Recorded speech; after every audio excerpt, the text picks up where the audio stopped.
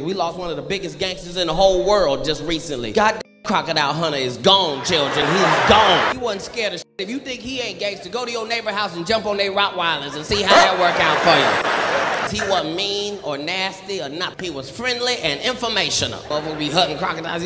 Oh, that's a beauty right there, mate. All right, I've got her in my sights now. Wait for it, wait for it, wait.